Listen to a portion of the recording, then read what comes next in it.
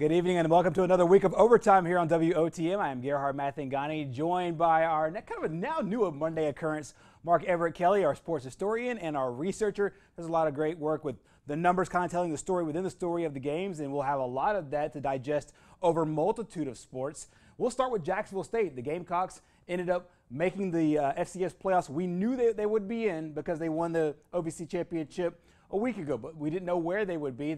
The committee finally spoke, and JSU kind of in a favorable spot there in the bracket, earned a national seed, and now they have a chance to gun for a national championship. Yeah, I think a lot of excitement for the people around here. You got to, not only did you get to see spring football, which was the first, but you also get to see them in the playoffs where they belong, where they were 7 of the 8 previous seasons, and now they get the number 4 seed overall. Exactly. Only 16 teams are now into this bracket. 4-week tournament, basically a 4-week mad dash straight to the tournament. How do you think that hurts, maybe / helps a team that has already played double-digit games? You count the 4 games back in the fall, and then you had a full slate here in the spring. Where do you assess this team is, and how much was last week's bye week, essentially a bye week, important to this particular squad? Well, I think, number one, you have the overall thing of COVID, which they dealt with. And then they played the games in the fall. They had that close game against Florida State. They wound up beating Florida International. Right. And then they get a big break. So while they had that big break, they were kind of going over, well, what is spring football going to be like? How are we going to adjust to this? And then for just the players, something new. You couldn't have fans. You know, you got some fans back toward the end of the year. Now I think they're allowed like 25% of the capacity for the playoff game. So you not only got introduced to springtime football once again. I think that people around here like, because everybody loves football, you know, around here. So it gave them a chance to do that. So the only game in town, which is the other thing that makes it really exciting for them. And then you got to see them kind of grow up a little bit and face some adversity when they lost, and they had that horrible game where they, turned the ball over and they committed all those penalties. And then they kind of learned from that. And now they find themselves in a really great spot to kind of dash to the run here. Only 16 teams, 4 games, a lot like the NFL playoffs if you're a wild card.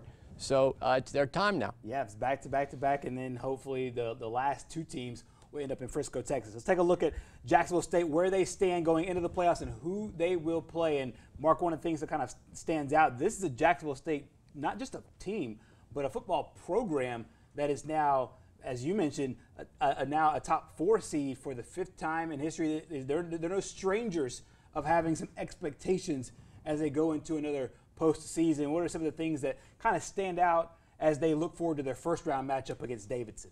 Well, I think their defense is incredible. Their strength. I mean, you know that they can do things on the offensive side of the ball.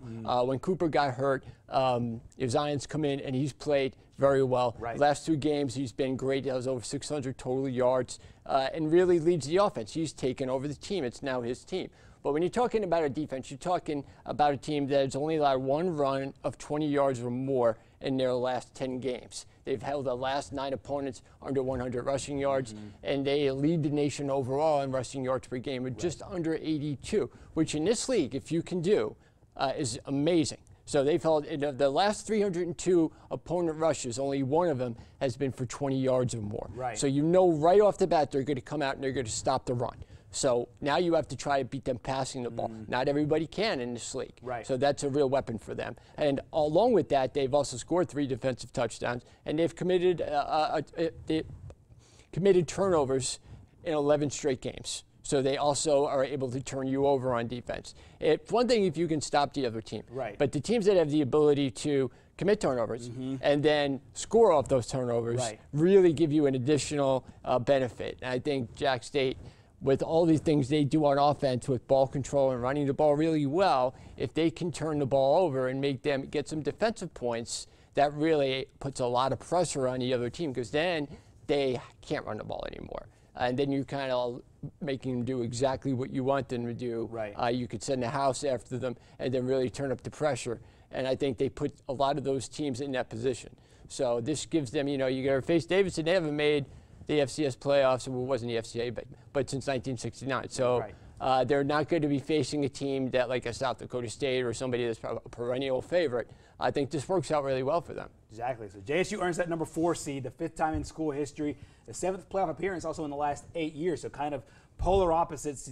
Mark, you mentioned the fact that Davidson hasn't been in the playoffs since '69. Meanwhile, JSU is a regular in the playoffs, and they're used to the 2014 playoff, and now in the 16-team playoff. Davidson, if you don't know, out of the Pioneer League, they won the championship there. So just like JSU, they're a conference champion into the playoff for the first time, as Mark said, in a very, very long time. Meanwhile, JSU, on the strength of having played some games earlier in the fall, 9 wins overall. They find themselves in the postseason. Head coach John Gross spoke after the watch party when they found out where they were seated yesterday. Here are his thoughts on the upcoming postseason. I think the mental battle was very much as equal as counterpart with the physical battle of, just what are you going to play? And, his team's opting out across the country, and we was one of the few FCS teams that played in the fall, because most FCS teams opted out, and some of them did that by choice. Most of them did that by choice. So our guys that want to play in the fall, and I think that really those games in the fall, helped us get this 4 seed, but it also told you a lot about our team. So I think that just bonded us and put this team together, and to navigate through all that and play in the fall. And the only team on that board that had 9 wins, really I think over 6 wins, is us. Really excited about the opportunity to play in the playoffs and be sitting here with the playoffs going on. And there's a lot of people that said, there won't never be a spring football. You don't play in the fall. There won't be a spring. There won't be a championship game. And hey, here we are sitting here, and it is. And our guys did a really good job, I think, of doing what we talk about daily. Is taking care of business of what you're in control of. Excited about being a top 4 seed and getting to play, those first 2 rounds at home and getting to open up at home. You heard Coach Gross talk about those first couple of round games. They'll play those at home. This is a look at the first round matchups. The top 4 seeds are South Dakota State at number 1, Sam Houston State at number 2, James Madison is 3rd, and Jacksonville State is 4th. So by default, JSU will be able to get first 2 round games. If they were to beat Davidson, the second round game will also be at home. And you look at a team, Mark, like North Dakota State, who's usually in this, usually goes deep into the playoff. They're without their main starting quarterback. Trey Lance is actually going into the NFL draft. And so when FCS, as Coach Gross mentioned, a lot of FCS programs did not play in the fall, and the FCS decided to play in the spring. North Dakota State, without one of their top players, however, they're still in the mix. They're back in with those 2 losses. Overall, I think it's really an interesting field, both with teams that we've seen here many, many times before, team like James Madison, team like North Dakota State and South Dakota State, and some newbies like Missouri State, Delaware, and, of course, Davidson, who JSU's playing. Yeah, and then, look, Holy Cross and Monmouth, they kind of just barely made it in with their 3 game minimum that you have to play in the conference. That's right. I don't know if I really like that, but, look, this is a weird year. You had to make exceptions everywhere. But it shouldn't minimize what Jack State did, which is 9 wins in a year when a lot of teams couldn't do that. They couldn't field a team. They didn't know what the scenarios were going to be.